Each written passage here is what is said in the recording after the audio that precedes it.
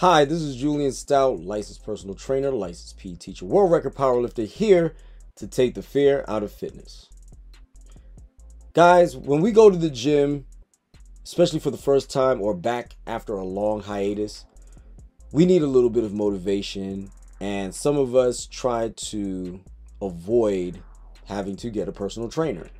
And while I'm not here to say that there's nobody on the planet that can help you other than a personal trainer, they can come in the form of friends and coworkers and colleagues that you can tend to lean on in order to get yourself the motivation that you need.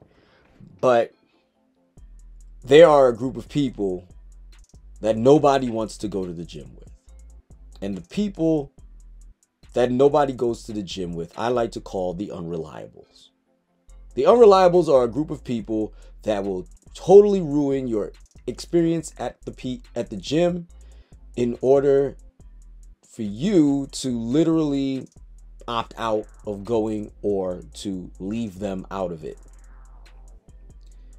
The first person that you don't want to be around or you don't want to invite to the gym with you is Mia.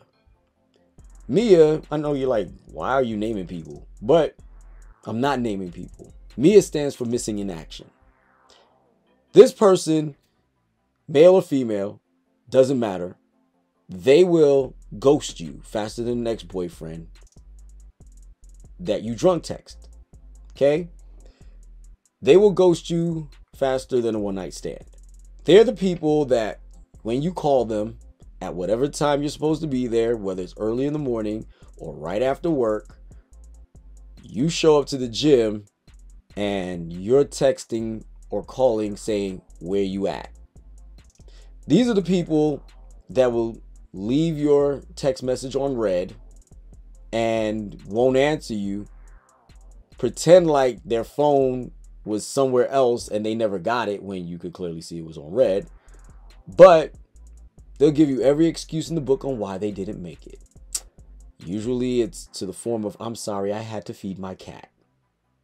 And the truth is, you know that they had no business even wanting to come in the first place.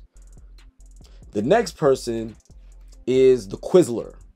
Yes, it is a off-brand Batman villain. This person is a great value Batman villain. And in the process of being the great value Batman villain that they are asking questions all the time. When is this going to be over? Do we have to do this? Why are you making me do this? Why are we even here? Everything is a question, and the question is formed in a negative concept. Nothing is positive. It's always a negative experience with this person. They drain the living hell out of you when they go to the gym with you. You barely get a workout in because you're not focused.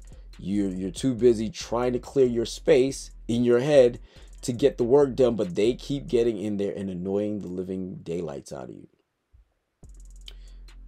You have the whiner. The whiner is the person similar to the Quizler, but they're whining about the experience itself. They're not asking questions about the gym and the negative experience about the gym. They're just whining about, I don't like this exercise. This hurts. My arms hurt. My chest is sore. My back is sore. My head hurts. My feet hurt. My toes hurt. My hair hurts. These are the people that drives you to almost drink wine.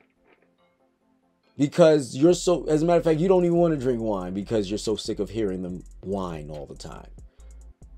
The Quizler and the whiner, don't bring them in groups of two where you have the Quizler and the whiner because, oh, you're in for a treat. You're not getting any work done.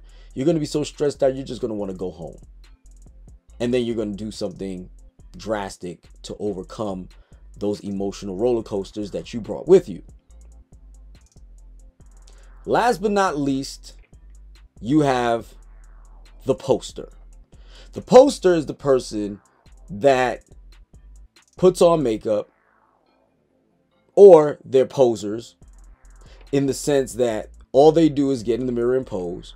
Yeah, there's a difference between getting on Instagram and Facebook, working out and doing your thing because that's what you're genuinely doing.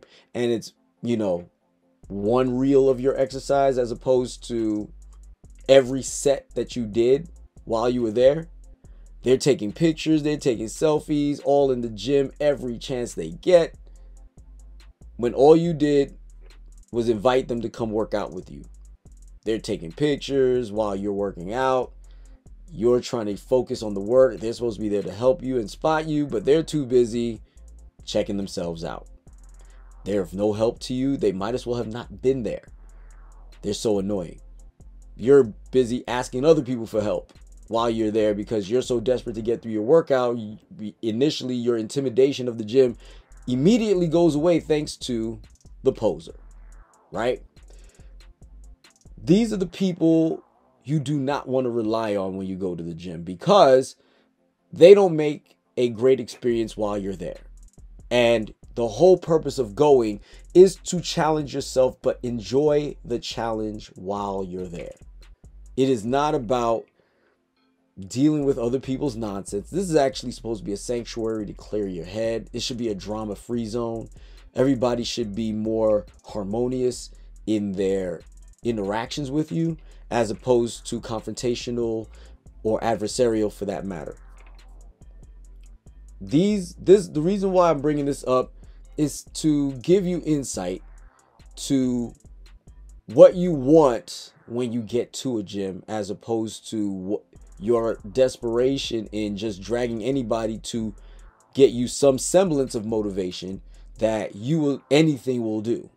And I promise you now, any of those unreliables will just make the experience worthwhile for you to do it by yourself while you be the best you.